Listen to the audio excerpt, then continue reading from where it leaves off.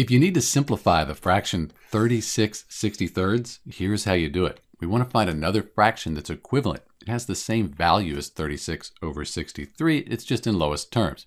So we need to find common factors for 36 and 63. That would look like this.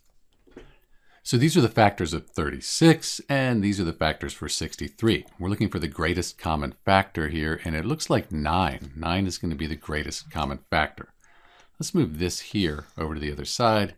So we could think of it this way. We have 9 times 4, that equals 36, and then 9 times 7, that equals 63. Since we have 9 on the top and the bottom here, cross that out, we're left with 4/7. So we've simplified 36/63 down to 4/7.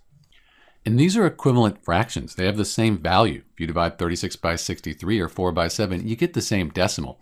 We've just simplified 36/63 down to 4/7 by finding a common factor. The greatest common factor here was 9.